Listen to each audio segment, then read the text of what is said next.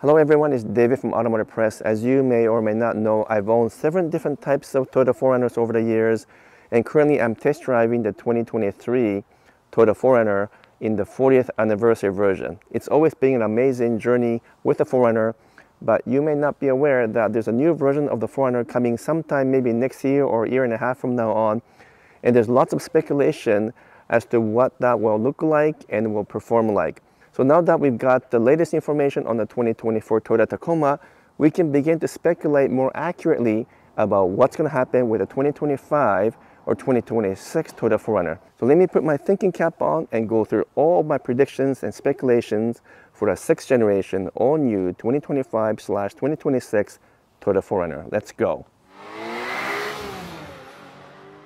So here's the current 2023 Toyota 4Runner. And this one's a special one because it's a 40th anniversary version. And while I'm not too crazy about some of these stripes and coloring on this particular vehicle, you know what? It does look very different and it is very unique. Regardless, this is still the good old-fashioned, proven and durable and reliable Toyota 4Runner, still built in Japan at the Tahara factory, where I have been many times. This thing is perhaps one of the best built vehicles in the world. And you know what? It's one of those vehicles that can last 10, 20, 30, maybe even 40, 50 years if you take care of it, because the powertrain, the engineering behind it, and the manufacturing of this is absolutely world class. But regardless, there is still a new version of the 4Runner that's going to come out. And even though we might not be too crazy about losing this version of the 4Runner, you know what? Time is changing, and so is the 4Runner eventually. And because we know so much more about the 2024 Toyota Tacoma, it's going to give us a little bit of a glimpse into what's going to happen with the 2025 or 2026 4Runner as well. As you know from my previous videos, I have been speculating that a new 4Runner has been delayed somewhat, and most likely it's going to appear maybe mid to end of next year, so end of 2024 calendar year as a 2025. But I'm also hearing some fresh speculation from Japan that the 4Runner could be delayed even further into maybe 2025 calendar year as a 2026 model year. And that is very possible still, because Toyota has so many different models coming out this year and early next year that it makes kind of complete sense to delay this one, because the current model of the 4Runner is still selling very well and there's really no reason to rush into bringing the new model. Regardless, let me go over all the details of the 4Runner for the next generation, which is the 6th generation. And let me know in the comments below if you agree with that and whether or not you're going to be happy with some of those changes that are most likely going to be happening with the 6th generation version. So the first thing that's likely to change when a new version of the 4Runner comes out is the powertrain. Right now we have this proven and reliable 4-liter V6 engine for the 4Runner, and it's been around for a very long time. Now this engine is actually quite up to date in terms of emission controls and so forth, because the new Land Cruiser 300 series that's sold in Asia and elsewhere actually still offers this 4-liter V6 engine in some configurations. So you know that this engine is capable of handling newer modern vehicles.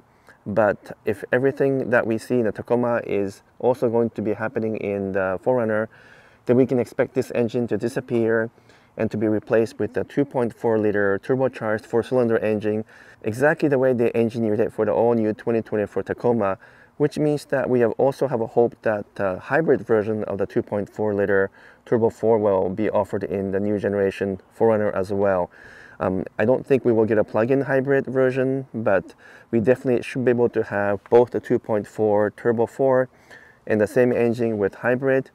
And just like in the Tacoma, the hybrid system or hybrid motor will be sandwiched between the engine and the transmission, which is designed to increase power and torque and to maximize the output, as opposed to maximize the fuel efficiency. This hybrid system is really not designed to give you super high mileage like the way you see it in the RAV4, for example, but it's really focusing on creating the best combination for combining the turbo engine with the hybrid, so that you get a maximum output and pulling power so that you can still tow with the 4Runner. What about the 3.4-liter twin-turbo V6 engine that's currently in the new Tundra and the new Sequoia? Would that ever show up in the new 4Runner? Well, it's a little bit difficult to say, but I really don't think they will put the V6 engine into a new 4Runner, and instead they will likely go in the same path as the new Tacoma, which has a 2.4-liter turbocharged 4 with and without hybrid. So I know that it would have been ideal to have a V6 engine to remain in the new 4Runner, but I don't think that's going to happen, unfortunately. So those are some of the things we expect to happen in terms of powertrain. But what about the rest of the vehicle? What else is going to change? Well, I'm going to be updating my rendering that I did before to reflect some of the changes that I see in the new Tacoma. But for now, I have the version I did about 2 years ago on the 4Runner, because at that time we thought the 4Runner will come out sometime this year or late this year.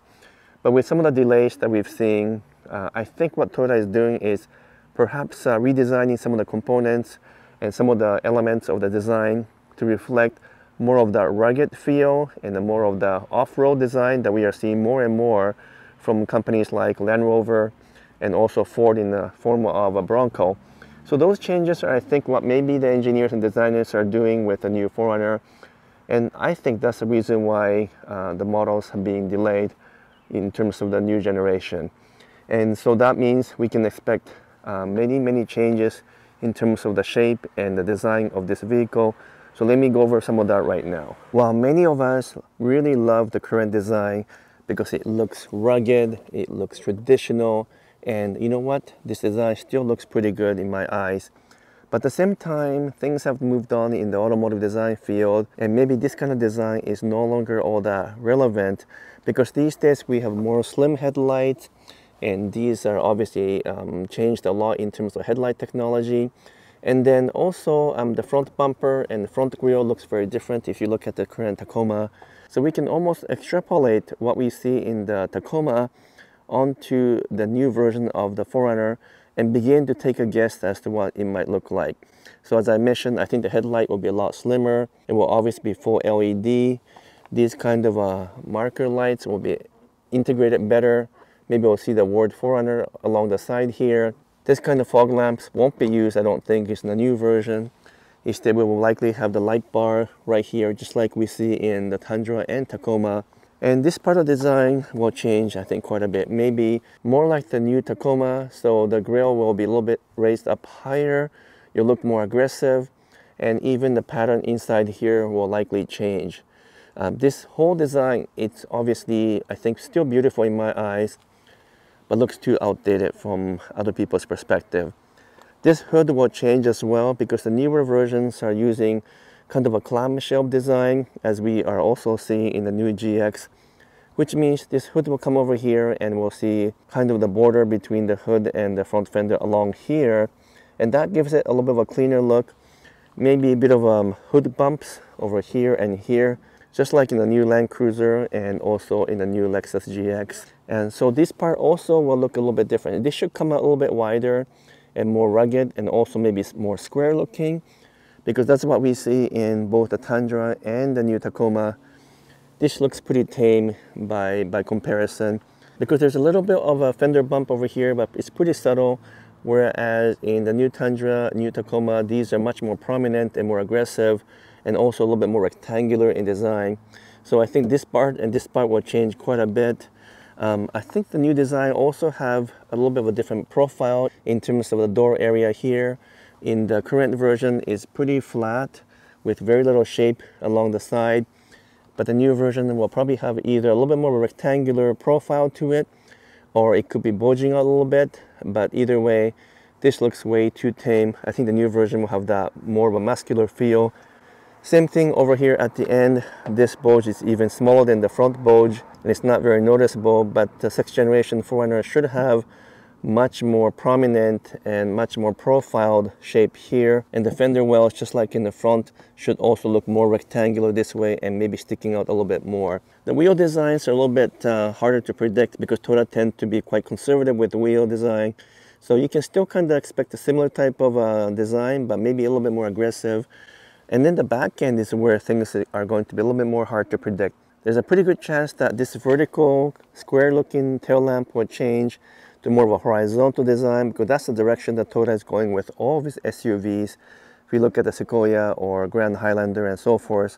So I'm pretty sure that we're not going to have this kind of simple blocky design, but maybe this will be smaller in shape, and maybe there will be an extension of this rear tail lamp to here like this. So maybe a longer version here and here, and maybe a trim will go across the entire tailgate here as well, just to give that horizontal look compared to what we have right now.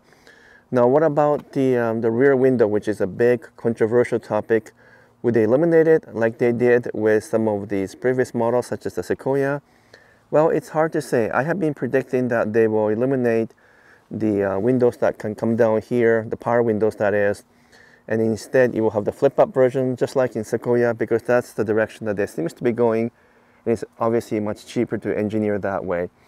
But it's such an important part of the 4Runner's character and attribute that I'm really hoping that they won't do it and that they will keep the sliding rear window. But that is something we'll have to just wait and figure out. Right now we have a big and heavy hatch right here, but that should become aluminum and therefore be a lot lighter and a little bit smaller, so it's easier to lift and close and so forth. Some of these design will change. Maybe even the actual shape of the 4Runner may change as well, because this is really beginning to look like 1990s or early 2000 kind of feel to it. And right here we can open and close the window using these buttons for that. But even if we do end up with an actual power window for the new version, I'm sure they will find a better way to integrate the switches than to show up on the emblem right here. What about the actual roof area? Well, I think right now we just have a standard roof rack, but hopefully, just like the new Tacoma, the 4Runner will come in a Trail Hunter version, and therefore we get a whole bunch of off-road accessories with a much better racking system, maybe even the air scoop that we see in the Tacoma Trail Hunter, although that is probably unlikely. But because a lot of people also like to take the 4Runner off-roading, I wouldn't be surprised if they offered a Trail Hunter right off the bat, just like in the Tacoma, and that would go very well with the whole theme of what the 4Runner stands for. Now let's take a look at the inside to see what kind of changes we can expect when the 6th generation, which is the new version, come out in a year or two. So now I'm inside the 2023 4Runner, and perhaps this is the weakest link in terms of what the 4Runner offers currently, just because it's very outdated. We did have some upgrades being done to the 4Runner in the form of Apple CarPlay, but it is still wired, so you do have to plug in your phone to get the Apple CarPlay to work. That obviously will change with the new version, because we should have a much larger screen. This is way too small right now and the functionality is very limited. So just like in the Tacoma, we should get more of a tablet style version here that's probably 14 inches, and the instrumentation should become fully digital. So we should have a full digital instrumentation as well as much larger infotainment system in the middle. That is almost given, because all Toyota models, as they go through the transformation, appears to be adopting those new features and new technologies, so we can expect that. The steering wheel will probably look a lot like what we have in the 2024 Tacoma, which means that the steering wheel should be a little bit smaller, because in the current 4Runner, this diameter is really big, even larger than the Lexus GX, and sometimes it's awkward. So the steering wheel will change, the functionality that's built into the steering wheel will also change, because these are all using some of the older method and older design. And then things like the power window switch and so forth, hopefully will still remain on top of this shelf, because I think 4Runner is a bit unique that way, and it's much easier to access here than way down there. So that is one unique feature of the 4Runner that I really do not want to see it changed for the new version. What about the buttons and so forth? Well, we still get buttons in the new Tacoma, so I think we won't lose that in the new 4Runner. But this whole area has to be improved, because it's just a bit awkward and also quite far in terms of reach.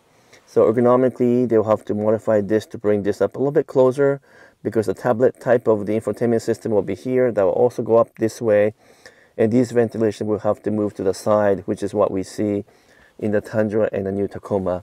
I really do like the current 4Runner's design over here. This looks kind of muscular and also stylish. But the new version of the Tacoma tells us a lot about what the new 4Runner might look like. So we're not going to see this huge thing coming out this way. We're much more streamlined, but with the word Toyota onto one of these stylish plastic trims, that is likely going to be different from this kind of texture. And this section will look different, because it should be recessed a little bit more. and maybe a grab handle here as well. Once again, much like in Tacoma. I wouldn't be surprised if the new 4Runner steals a lot of the design elements from the new 2024 Tacoma, because they're going to share the same TNGA F2 platform, which is a slightly smaller platform compared to the Tundra and Sequoia's TNGA F1 platform. I think the seats will have to change quite a bit as well, because right now the 4Runner seats are comfortable but not very supportive. The side supports are quite weak, and it's a pretty flat seat, and it's also pretty thick here, which makes it more difficult to have a really roomy back seat. So I think the seats will be a little bit more streamlined, hopefully a little bit more of a side support and a better ergonomic for the seat as well. I do like the fact that the current 4Runner has a pretty wide seats this way and also this way as well. So extremely comfortable for almost any body types, but the new version might have a slightly different design here so that it can still accommodate different body sizes, but also make it more efficient and to optimize the space around the seats. Now, right now, the 4Runner is okay in terms of height, but they may raise it a little bit, just like they did in Tacoma, because generally speaking, here in North America, people like to sit tall and sit a little bit high, so the seats have to come up a little bit more. Now, you might be wondering whether the new isodynamic performance seats that were first shown in the 2024 Tacoma TRD Pro will also show up in the new generation 4Runner, and that is a very good possibility. It's a little hard to say, but since the new Tacoma and the new generation 4Runner will share many components, including the TNGA F platform, I think there is a good chance that the isodynamic performance seats, which look really cool, will also be offered in the new generation 4Runner TRD Pro. Around here will change dramatically as well, because we do have to have things like a wireless charger for our smartphones. That's obviously not in this current version. And then the perhaps also the way that center console work will change. Maybe it'll be split this way as well, who knows, because right now this is kind of bulky, and you know what, it's roomy inside but not always efficient. So those are some of the changes I expect for the interior. I think the rear seating area hopefully will not get smaller, because right now it's pretty roomy in the back with good headroom as well. But maybe the new version will be even roomier, because it might increase in size in terms of the exterior dimension. Maybe not by much, because the current and the new Tacoma did not change that much in terms of overall length, because people still want to be able to fit them into the current garage. So maybe the 4Runner will not get necessarily longer, but it might get a little bit wider with a longer wheelbase to maximize the interior cabin and to provide more stability. So those are many of the changes I expect will happen in the 2025 4Runner. What do you guys think of all of the things that could be happening to the new version of the 4Runner? Are you excited? Are you also maybe sad that maybe the V6 engine is going away? Well, you know what? New things are always exciting, but not always better than old versions. So we'll have to wait and see, because I do love the current 4Runner a lot. Even though right now I'm driving the Lexus GX 460 as my primary daily driver. So, well, we'll just have to wait and see. I just can't wait to find out more about the new 4Runner as we get closer and closer, and maybe we'll know more about it once we see reveal of the new Land Cruiser Prado, which is supposed to be coming out this year from Toyota. And that model could give us further clues as to what's going to happen to the 4Runner as well. If you enjoyed my video, I would appreciate it if you can give me a thumbs up and make some comments. And if you haven't done so, would you kindly subscribe as well? That would be truly appreciated. But until next video, I'm signing off for now. Thank you very much.